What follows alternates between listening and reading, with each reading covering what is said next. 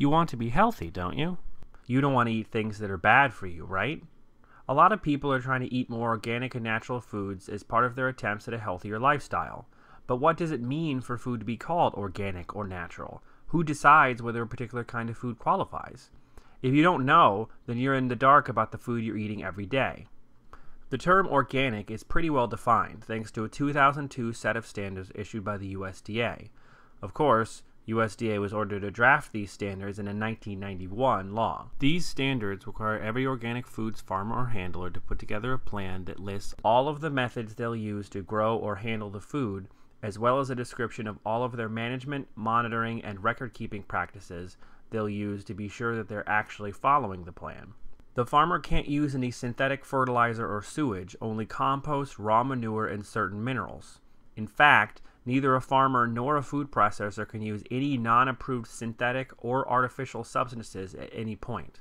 When deciding what a synthetic substance is, the USDA considers many things, like the possibility that it will interact badly with other substances used in organic farming, how toxic the substance is, how long it takes to break down, and how hard it is to contain or clean up, what its effects are on human health and the environment, that the substance doesn't make the food less nutritious, and that the substance doesn't replace flavors, colors, or textures lost during processing, and how easily the substance can be replaced by another substance.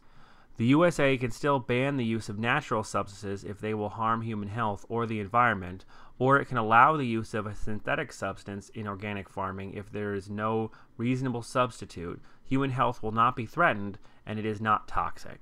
Exemptions are passed for a variety of reasons. Some examples of allowed synthetic substances to be used in organic farming include chlorine materials, as long as they don't contaminate the local water supply, hydrogen peroxide, copper sulfate, sulfur dioxide, coppers, as long as they don't contaminate the soil, and alcohols. Some examples of allowed synthetic substances to be used as ingredients in organic food include cyclohexylamine, magnesium chloride, potassium acid tartrate, tetrasodium pyrophosphate, and bentonite. The farmer can only plant organic seeds and seedlings. The farmer is only allowed to manage pests, diseases, and weeds by rotating crops, cleaning, mowing, or weeding the crop, breeding resistant plants and animals, introducing another pest or disease that will kill the first one, mulching, traps, or fire. Yes, that's right, fire.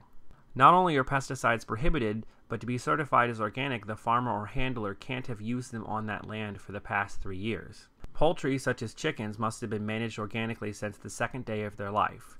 Dairy animals must be organically managed for a year before you can collect any organic milk from them. Breeding animals can be brought onto an organic farm at any time. Animals need more than sex, though. They need food, too. All animal feed must be made entirely of other agricultural products. It may not include hormones, drugs, plastic pellets, manure, urine, animal slaughter byproducts, which means dead animal parts, and antibiotics. It makes you wonder a little bit why they need to specifically prohibit someone from feeding their animals plastic or manure, though. Farmers are required to give grazing animals pasture and grass to eat.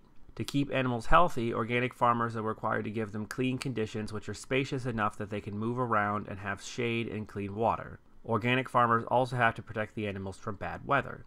Farmers are not allowed to give their animals antibiotics at all or any other drug within 90 days of milk production. But organic farmers are also not allowed to avoid treating animals so that they can count them as organic and sell them. All of these different rules nail down pretty firmly what counts as organic food.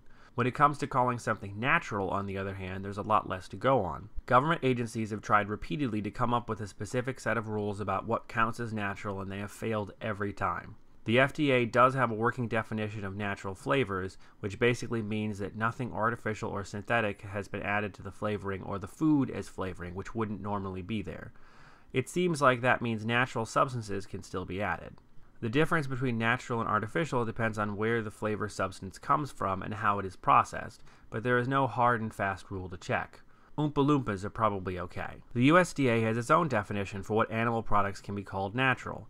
They can't contain artificial flavors, which are defined as any flavor which doesn't come in some way from plant or animal material. They must also only be minimally processed, which means only traditional processing methods like roasting, freezing, drying, or smoking, or any other process which doesn't basically alter the product aside from separating it into component parts, like grinding meat, separating eggs into yolks and whites, or squeezing the juice from a fruit.